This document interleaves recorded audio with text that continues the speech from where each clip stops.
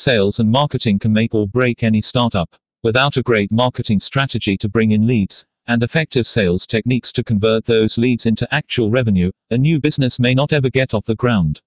Here are the top 5 sales and marketing tips every startup should know.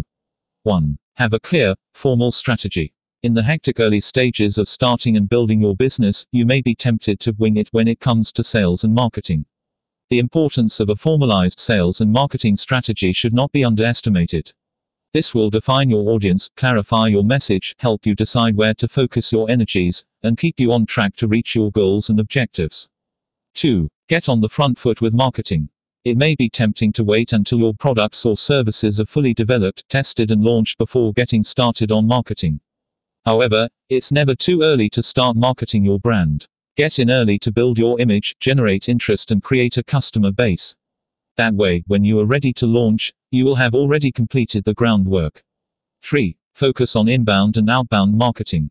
A successful strategy should focus on both inbound and outbound sales. In order to effectively pursue both, it is important to understand the difference between inbound versus outbound sales.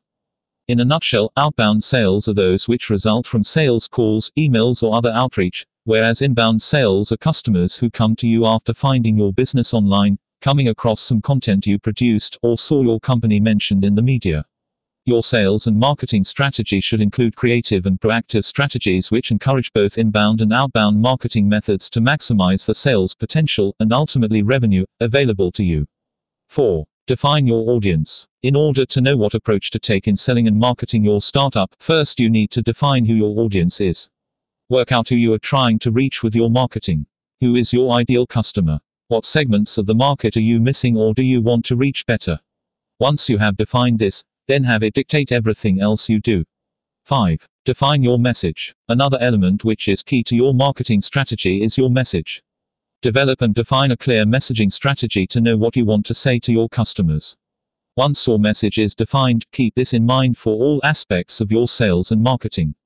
Your message should come across in everything you do, in the best way possible. Thanks for watching. We hope you enjoyed and learned from it. Don't forget to like, comment and subscribe to our YouTube channel. See you in our next video.